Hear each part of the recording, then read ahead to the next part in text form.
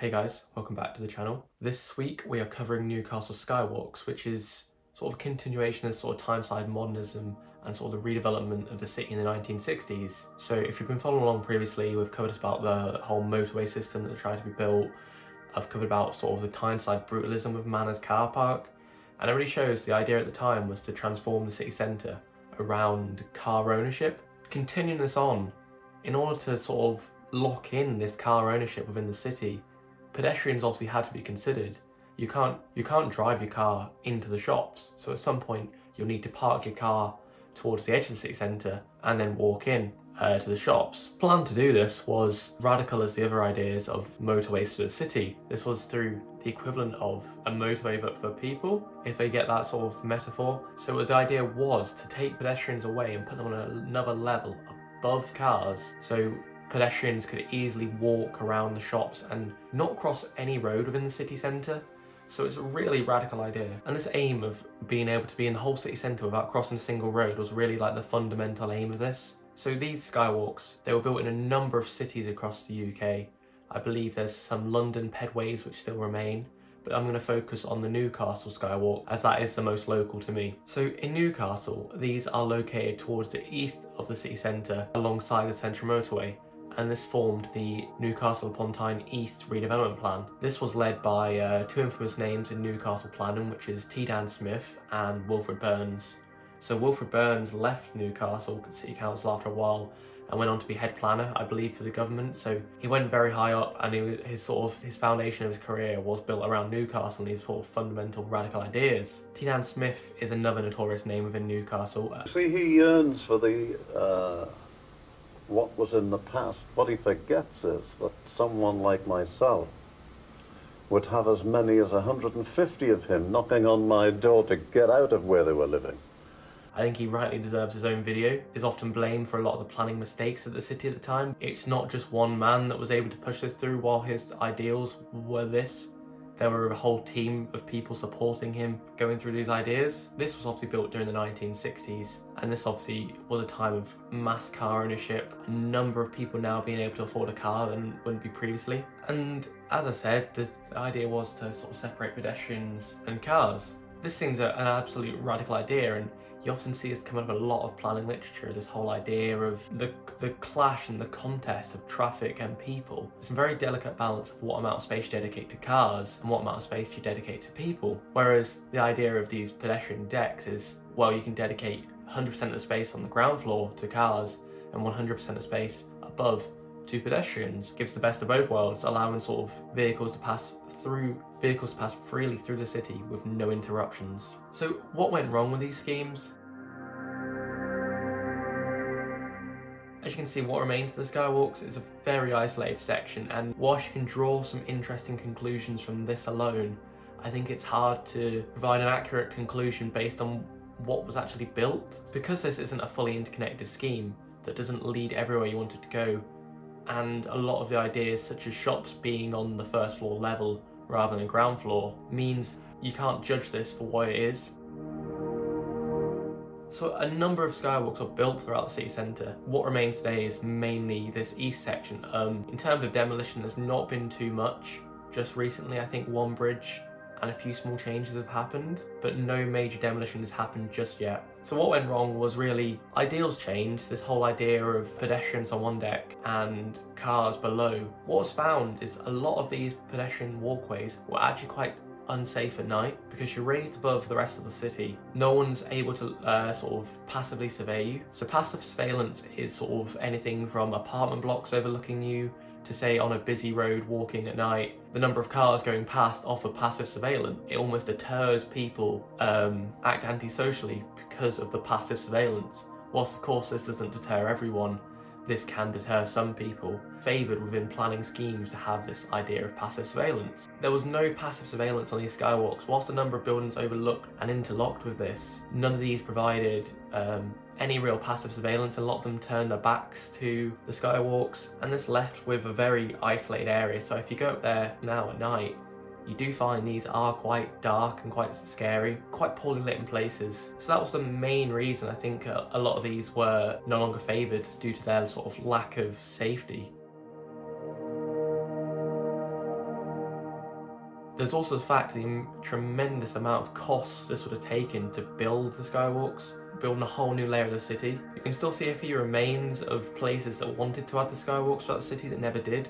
So around the back of the Primark building, you can see some concrete studs that stick out of the wall, and these were actually meant to be part of the Skywalk network that would connect around the back of Northumberland Street. The Barclays building, also on Northumberland Street, I'm not sure if it's the Barclays anymore, but it used to be, actually juts out. This is by Haymarket Metro, there's a building that juts out. Very interestingly, this was designed to be accessed at first floor level, and I believe Barclays had escalators inside that took you upstairs. So this was a building that was designed to be for the Skywalk network. So you can see a lot of places that were built during this time were almost built around this idea. Another very interesting comparison is Northumberland Street is now pedestrianised, and that provides a pleasant pedestrian environment with cars rerouted around the city of the central motorway.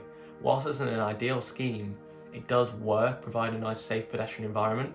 The main negative of the skywalks as well is the underside of the skywalks. One of the main issues is, say, for the John Dobson Street section, this has a protruding pedestrian deck which extends along the city library. This underneath provides a very unpleasant pedestrian environment because it provides a dark, dingy space which just isn't that enjoyable. So this deck did extend to the junction between Blackett Street and John Dobson Street, but this was knocked down when they rebuilt the city library, and this shows that the ideals of the council have changed and that the skywalks are no longer priority. So in terms of demolition, what I'm aware of has been demolished is two sections, one which stretched over Savile Row, connecting with the Savile Row set of buildings. This was knocked down when the new John Dobson Street cycle lane was built. So this shows the council's ideals have a lot more change to shared space on a single piece of road rather than elevated pedestrians. And the other section which was demolished was as I said, the pedestrian deck above John Dobson Street, as this extended out much further than was necessary. Some interesting points I'm just going to raise now are, there's the Buick Court, there's the Buick Court building. Buick Court is accessed at first floor level on the Skywalk network, which is very interesting. There's also a number of retail units on this sort of just off this plaza for Buick Court. I think there's a shisha lounge and a hairdresser and a tattoo studio, which are still using the Skywalks. The snooker club by Hadrian House, which is the office block accessed by the Skywalks, is still in use using this entrance from the Skywalk network, which is interesting to see a few remaining units still using it.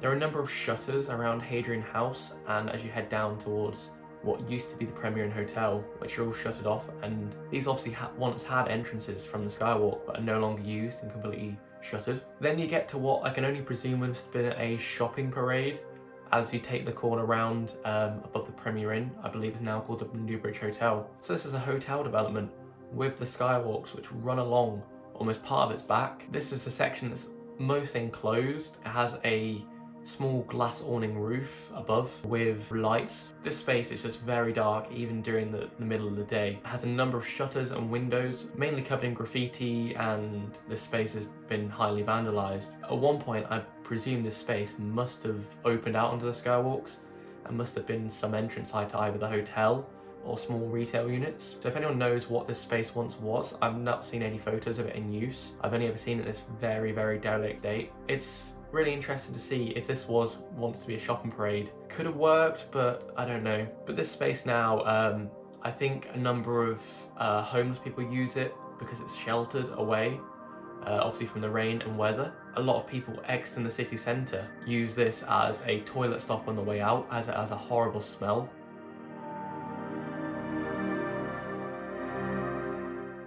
The Skywalks are still in frequent use as they provide a main route across the central motorway just beyond this Newbridge Hotel. It's the main sort of route from Newbridge Street into the city centre and Newbridge Street West.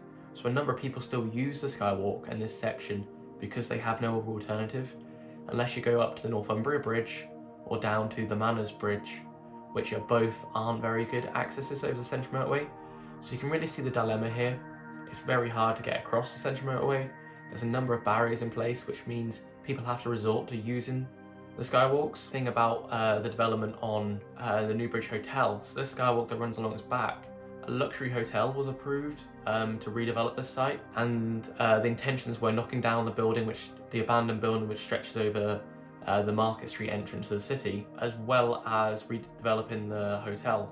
And by doing this, they would have closed off the skywalk on the sort of the top of the hotel, destroyed the spiral bridge that leads up from Newbridge Street West. This would have left the access down onto just the edge of Market Street using the pedestrian walkways. But it's really quite interesting that they were trying to demolish something which, to this day, because of the Central Motorway, is still needing to be used. This access into the city is still needed. Whilst a lot of people don't go up through this small parade and up onto the rest of the Skywalk system, they still use this section to get round to the rest of the city. So I think demolition isn't the way forward with the remaining bits of the Skywalk network. I believe what works now and what exists now should be retained and kept, but in a better state, because this pedestrian link, for example, this pedestrian link over the motorway is so highly used.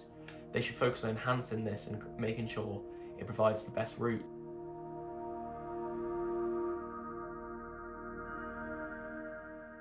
A final interesting remark is you can really tell how quickly the ideals changed regarding the Skywalk system is when you see underneath the Tyne Bridge, just behind the Bridge Tavern, you can look between the gap of two buildings. You see an overhanging pedestrian deck built of concrete construction that is half built, leading from, I believe, the Kale Cross House office site. This runs down and would have obviously connected somewhere near, I think, the Queen Street buildings they're called. But the ideals changed so quickly. This one was in halfway in construction and then has just been left now to rot.